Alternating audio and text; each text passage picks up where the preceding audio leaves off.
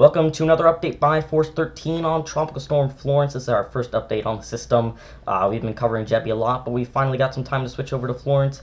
As of 5 p.m. Atlantic Standard Time, it is located at 15.6 degrees north and 29 degrees west, moving west-northwest at 16 miles an hour with a minimum pressure of 1,002 millibars and maximum sustained winds of 45 miles an hour. This storm is forecast to stay well over the open Atlantic for the next 5 days.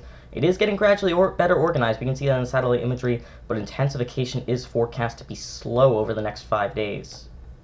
You can see the forecast track from the National Hurricane Center. You can also see the intensity marks for some times in the cone as well. You can see over the next 5 days, the system's going to move almost completely just to the west-northwest, maybe a bit more northward motion as we enter days 4 to 5.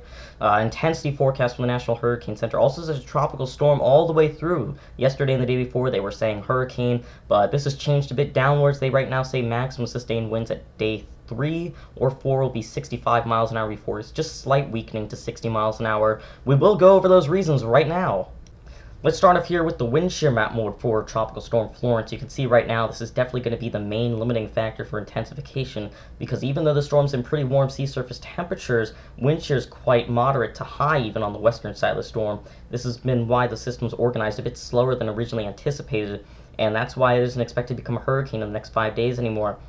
It is going to be moving into an area of lower wind shear over the next few days, and normally that would allow for intensification, but as you can see right here, it is also going to be moving into an area of significantly colder sea surface temperatures, and this will really prevent much intensification from occurring. Any intensification will probably be quite gradual over the next couple of days, and because the system is going to be weaker than anticipated, this has actually caused a westward shift in the forecast track and the models as well.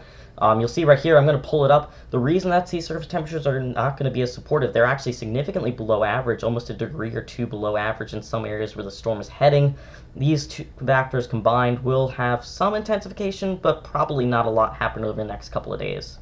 Let's take a look at some of the computer models right now for Tropical Storm Florence. This is the GFS model. This is the best one that I can pull up right now with these kind of graphics. You can see it also shows gradual intensification with the westward motion. It actually is a bit stronger than the other models around. The Euro shows a weaker system. GFS actually brings it up to minimal hurricane status. This is, like I said earlier, stronger than most of the other models are saying right now. And because this system is a bit further east and north than what the Euro is saying as well, European model keeps it a bit west and further south.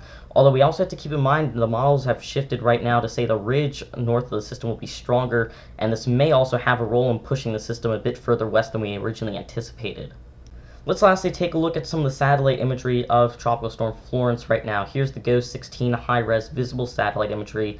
You can see over the past couple hours that the sun is set over the system. Its banding has improved over the past day or so. The system would actually be stronger if you just looked at it like this, but you have to know that the center of circulation isn't actually over that main convection, so the system's actually a bit weaker than it looks. And also, as we were talking about intensity earlier, we'll go over the water vapor imagery right now.